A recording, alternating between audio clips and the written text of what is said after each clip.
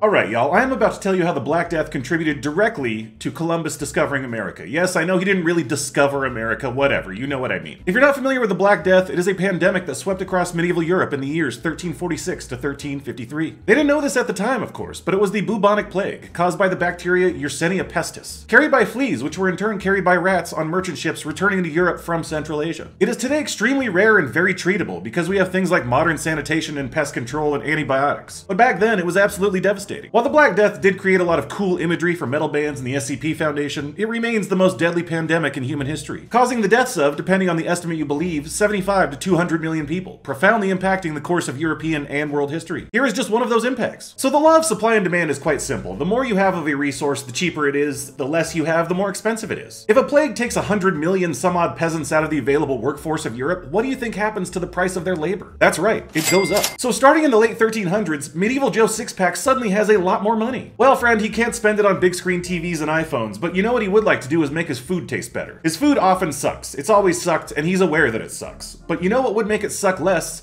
Spice.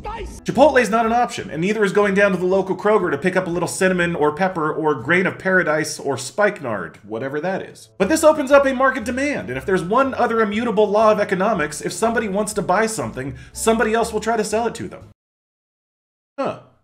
Anyway, well, wouldn't you know it, most of the spice they like grows all the way over here. So this opens up a big market for freewheeling entrepreneurs to try to find an easier and quicker way to get over there. It was then as it is today. The most expensive part of delivering a good is often logistics. A lot of these early attempts focused on going down and around Africa, which sucked. That's a very long, very dangerous journey. Not fun. The Suez Canal wouldn't exist for another 400 years or so. Anyway, along came this ding-dong with a really harebrained ding-dong idea. He was gonna get here by going that way. No, nobody thought he was gonna sail off the edge. At least back then.